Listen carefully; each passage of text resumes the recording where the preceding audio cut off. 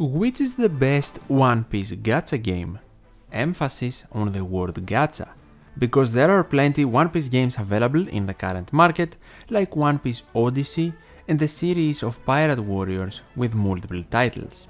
A game of that nature is essentially defined by its lottery mechanic, also known as gacha, where you can do pulls, spins, draws, or whatever the game calls them, by spending in-game currency, which can be acquired by playing the game, like its events or specific quests, even logging in perhaps, and of course spending real-life money. The gist of it is that you obtain characters based on luck and the specific drop rates each game has for its system.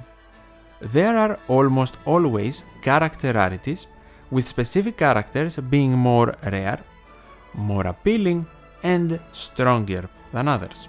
In case you have never heard of any One Piece gacha games in the past, it is definitely highly likely that you have heard of some of the Hoyoverse titles, and that is because they are some of the most popular gacha games ever, with their immersive worlds and character design. Genshin Impact and Honkai Star Rail are definitely their most successful titles, but even their newest game, Zenless Zone Zero, is doing very good numbers so far. Let's get back to One Piece though, and the first gacha game I want to speak about, One Piece Fighting Path. The reason I want to start with Fighting Path is because not a lot of information exists on the metrics and revenue of this game. From the time of its beta release, back in 2020, the game has been exclusive to China and was developed by China Mobile Games and Entertainment Group while being licensed by Toei Animation. One Piece Fighting Path is an action-adventure RPG, and even though it has its servers up and running in China, it seems extremely unlikely for it to get a global release at this point. It's not out of the ordinary for an anime-inspired game to release only in one Asian region to test the waters, but normally, if a game is very successful in its first region debut, different or rather translated versions of it will release globally in order for the game to reach an even larger audience and make more money. A couple of years have gone by since the release of Fighting Path, and we have zero news of a global adaptation. This could mean a couple of things. The game significantly underperformed, lost interest from a lot of players or revenue after the first months of existence, making the adaptations not easily justifiable for the budget. Maybe there were some licensing issues, or a company could just not be found that wanted to distribute the game to the global market. Either way, we cannot know for sure and can only speculate. The sure thing is, Fighting Path had its fair share of technical issues early on, which did not help its case, but is now in a much more stable spot. In my opinion, one of the most impressive parts about the game is that it has a competitive scene, currently going through its 11th season with players facing each other in 3 vs 3 One Piece battles. Each character in the game has unique abilities and a special move which can be used to chain together combos, truly living up to the word of fighting in the game's title. Many One Piece characters have made an appearance through the game's story and banner system, like Shanks, Aokiji, Katakuri, Mihawk and Whitebeard, with Ulti being the latest addition to the roster, while Shiki is the next character about to be released, at least at the time of me recording this video. One Piece fans outside of China technically can still try and play the game, but in a more unconventional way, through a VPN, a translator, and perhaps other third-party software, but even then, people can be hit with inaccurate translations, high ping during the game's PvP, which could definitely make for an unpleasant experience. If you are enjoying the video so far, consider leaving a like, I would greatly appreciate it. Let's now move on to the second One Piece gacha game though, that is also exclusive to China, One Piece Dream Pointer. Out of all the games on this list, this is the most recent one, released in early April of 2024. Similarly to Fighting Path, Dream Pointer does not have an official announcement or any news actually for a global release, but the interesting part with this game is that it is way more recent than Fighting Path and in my opinion still definitely has a chance to come out for audiences outside of China. One Piece Dream Pointer, developed by Senshin Games, is a turn-based role-playing game featuring none other than our favorite One Piece characters. The gameplay is structured around turn-based combat, where using the specific character skill cards is the key to victory. Dream Pointer had a very strong release, with the game reaching the top of the regional app store, having even players from outside of China wondering when they can get their hands on it. And while technically, players outside of China still have the ability to play the game and download it, they need to jump through some hurdles first, like having a VPN and other third-party software to help them access it. By visiting a website called Gacha Revenue and searching for One Piece Dream Pointer, we can see its performance from the time it released. The same is not applicable to Fighting Path, hence why I mentioned that it's not easy to actually find metrics on the game. As we can see, Dream Pointer had a very strong release of 2.8 million, followed by some big dips in revenue though, which makes me think if the numbers for the China exclusive games are accurate, because if they are here on Gacha Revenue, then we might have another Fighting Path situation in our hands with Dream Pointer and never see this title get a global release. The August revenue specifically is under 100,000, which is of course very bad for a gacha game, especially one centered around the One Piece franchise.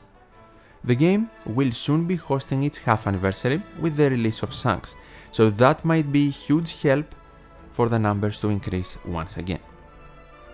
Based on my research on various Chinese outlets, the game had a mostly positive reception from fans and got some encouraging reviews and ratings, even reaching a 4.6 out of 5 stars in the Chinese iOS App Store. Majority of the negative comments and low reviews were focusing on the game crashing often and having some tedious routines that got old pretty quickly for some players. If the gacha revenue metrics are accurate, then lots of players either stopped spending or dropped the game altogether, which could indicate that it is another gacha game cash grab based on a popular IP. But if it's not, and the game improves overall and also starts releasing more characters, then it might pick up steam and maybe even get a global release if the budget allows it. Are you interested in any of these two China exclusive titles, Dream Pointer and Fighting Path? Do you want them to get a global release? Would you give the game a try? Let me know in the comments down below.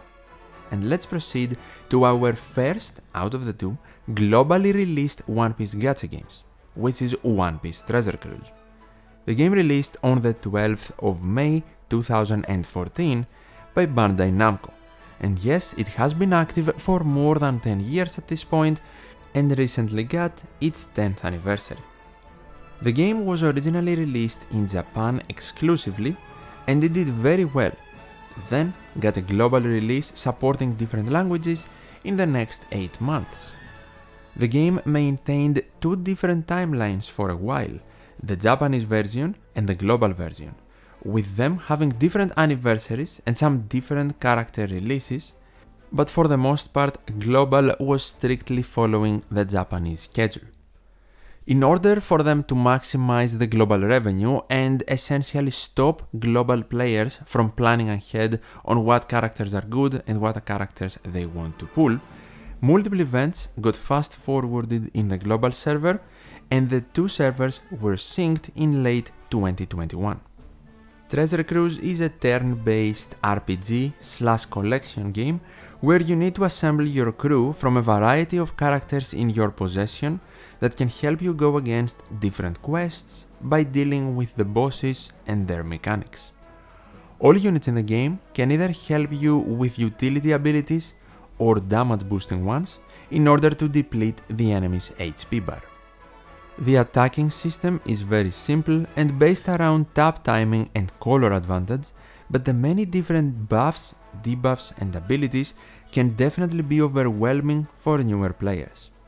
The game does have a steep learning curve because of all of the unique terminologies available, but also the tons of available characters which can easily confuse players on where they should spend their gems, aka their in-game currency.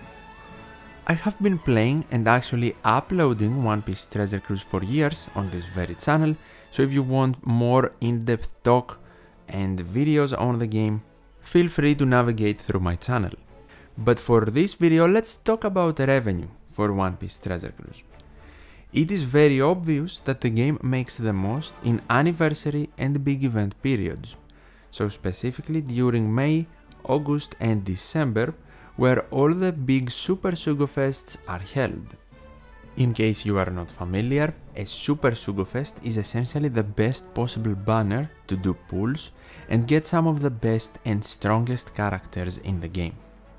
The Japanese sales are of course better than the global ones, but I think that, to be upfront, for the minimal effort and care that seems to be going towards the game lately, the numbers we see on these graphs are definitely good for the company on both regions. As a long-time player, I also feel I have to mention this.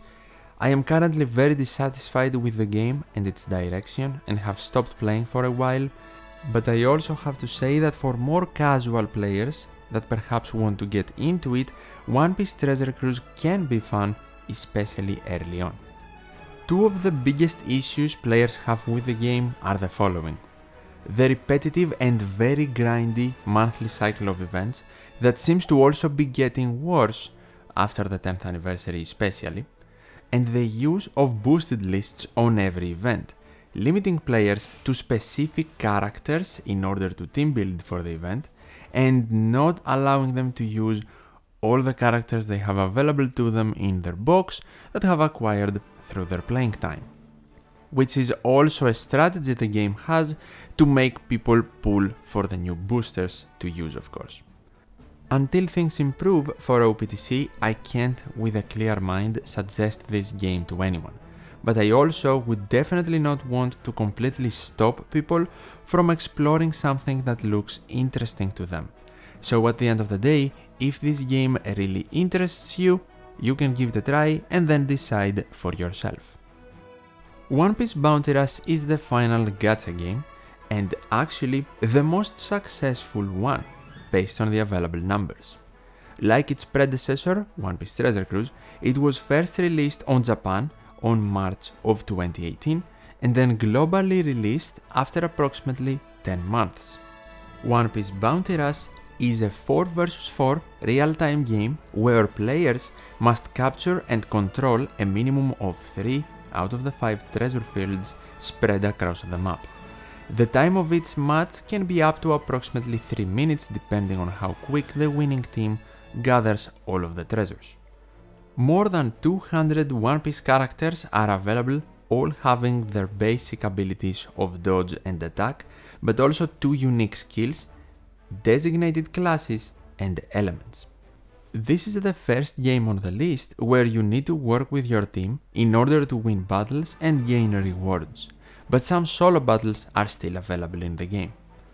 There are 3 different roles or classes to learn: the attacker, who specializes in defeating enemies, the runner, who specializes in getting treasure, and the defender, who specializes in defending treasures. Just like in One Piece Treasure Cruise, your characters here become stronger the more resources you invest in them and the more you upgrade them. Multiple different stages and a variety of modes are also present in Bounty Rush. The game is published by Bandai Namco, making them, for better or worse, the only company to manage globally released One Piece gacha titles. A testament to this game's success is the fact that it will be releasing on Steam in fall of 2024, according to the official trailer released by Bandai. Hopefully not only the UI but also the general game experience can improve with the Steam version.